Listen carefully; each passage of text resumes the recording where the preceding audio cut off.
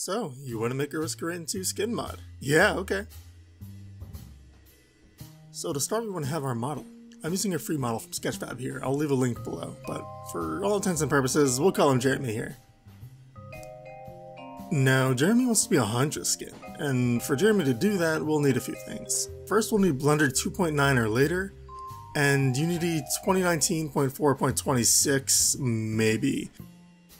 I've seen a few versions tossed around where it's like, oh, you need to use this version from 2018, or like this version from 2019. I use this version, and this version works best for me. I've had no problems with it, so if you want to follow along, well, 2019.4.26, that's the one. Oh, and of course, you'll need risk grading too. Oh, and also Asset Studio GUI. So, we have our model, now we need our Whisker 2 assets. We're going to open up Asset Studio GUI for that one.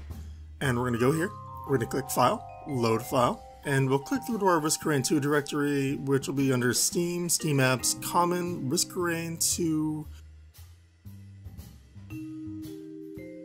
Whisker 2 underscore data, Streaming Assets, and then Standalone Windows 64. Now, you're going to see a few options when we look up Huntress, and you want the one that says base underscore Huntress underscore bin assets all dot bundle. So none of the junk, none of the text files. This is the one.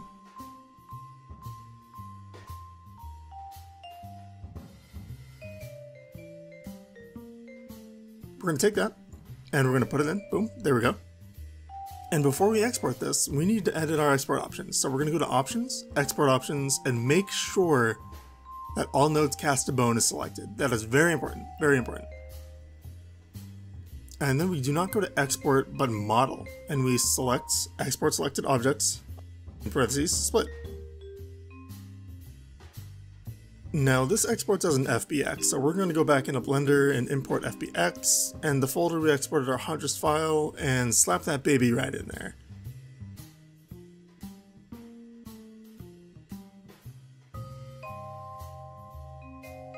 Now you're probably wondering, Audrey, honey, where's my model? Nah, don't even worry about it. Linked in the description is a list of scripts. And with these scripts, we're going to take the one we want for the survivor we want. In this case, it's Huntress.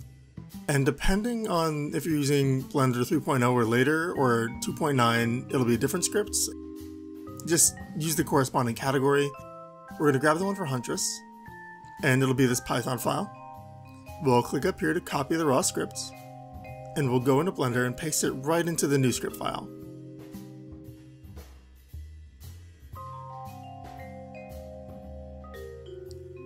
Now we're going to scale our model down and adjust the pose and pose mode so that we can best fit it to the armature. Don't parent it just yet, that comes later. Oh, and make sure to tick the symmetry option as well on x-axis. You can use edit mode too, but I tend to do most of it in pose mode so I don't mess with the animations too much. I'm not sure if it's necessary, but call me paranoid. So, once we have our model, we can parent it with automatic weights and... wait, huh? No, why isn't this working? Okay, so normally when a bone heating issue happens like this, we can go to edit mode, press A to select all, and then M to merge by distance. That usually fixes what the hell. Okay, we're going to be learning about weight painting today, kids. Buckle up.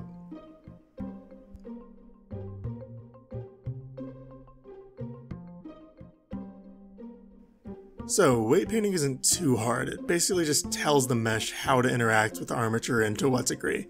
Red means it's dedicated to that bone, and every color below that means it's deformed less and less by that bone. Deep blue meaning not at all. If you're not going the automatic weights method, make sure to parent with empty groups, and delete any groups that may already be there beforehand to reduce clutter and confusion. Even if you use automatic weights though, it's good to check through all your vertex groups on the right hand side and make sure things are weighted properly. 85 to 90% of the time it works like a charm, but it's that 10 to 15% that always fucks you up. So check those weights, gamers. Lastly, make sure to check the joints and deforms, and adjust the weight paints accordingly. Oh, also, if you have more than one material, make sure to bake the textures down to one material. Normally this would be a diffuse and normal, but I tend to just use diffuse. I'll leave a link below to a tutorial that explains texture baking better than I could really, and quicker too. Okay, we have our weighted and parented model, now what? Well, we need to open Unity. I've heard a lot of different versions tossed around that people say you have to use, but I've always used 2019.4.26 for this. I don't know if it's the only one to use, but it's the one that works for me. So before we do anything in Unity, we're going to need to install a package, and that's basically just a fancy word for an add-on. You'll go to this GitHub page, I'll link it below, and you'll grab this URL right down here. Slap that fancy boy in the package manager under git link, and you have the tools you need to make your skin. Nice. Let's create some folders first though.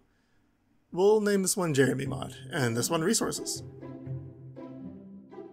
Next in the Jeremy mod folder, we'll make a skin info file, and fill it with the important details, stuff like mod name, author, that's you baby, version, and most importantly, skins. Though we'll come back to this one. Right now we're going to set the size to 1, this adds an element, and you're gonna slap that mod right in there once the time comes, but we'll just make it now for later use. So now it's time to make the skin definition file and fill this out. We're gonna put this inside the mod info file later.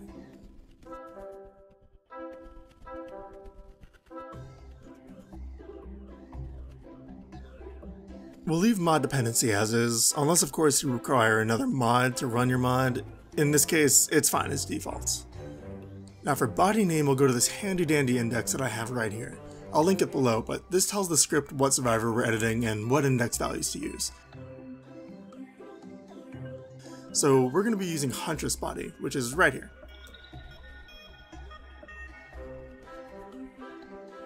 Next, for name token localizations, put the number of languages you want to add. For me, it's size 1 since we'll be putting English, and we'll put the name here.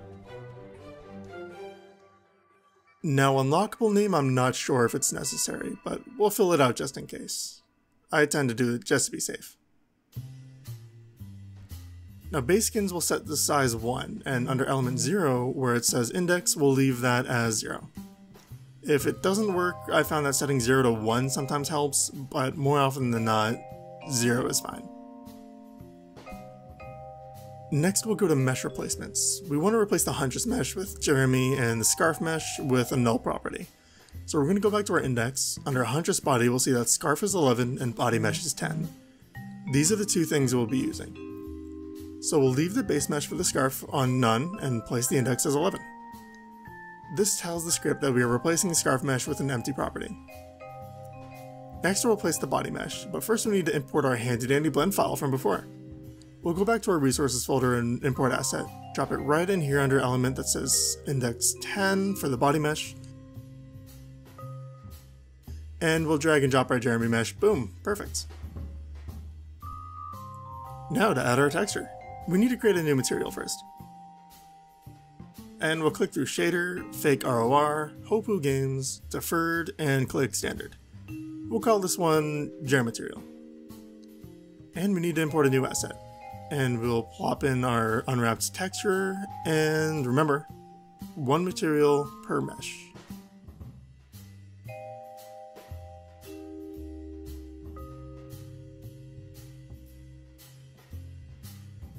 Now we'll take this texture and plop it into the base RGB of our material, and we'll take our normal down to about 0.5, but if you have a normal texture, feel free to put it here. I find if I keep it at 1, it often makes certain parts of the mesh transparent, and we don't want that, so I've just, by habit, put it down to 0.5. And as well, make sure to tick the box for screen space dithering. This will make the mesh transparent if the camera gets too close. It's mainly for a consistency thing with the rest of the game.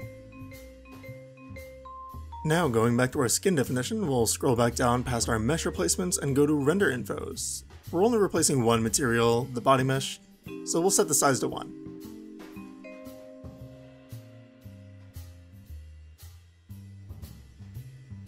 Set the render reference index to 10, default shadow casting mod to on, and then drag and drop your material, not your texture, the material, into the element.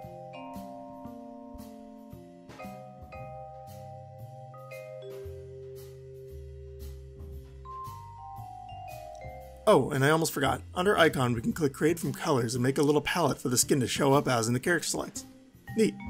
Now finally we'll add our skin definition file to the element under skins in our mod info file. We'll click this and select our definition. In this case, it's our only definition. And we'll cross our fingers and click build. I won't explain how to install your mod manually, but I will leave a link to someone who can explain it better and quicker than I ever could. And once you have that squared away though, just drop it into your plugins folder and test it out. Let's see what we got. Moment of truth, here's Jerema, right here. And we did it! Yes! I'm actually very surprised that worked the first time. I'm very happy right now. So let's get on the game, let's check it out and see what happens. There's a few weight painting issues on the ass. I can see a little vertex kind of hanging off, but we can always go back and flip one file, fix that, and it'll be easy.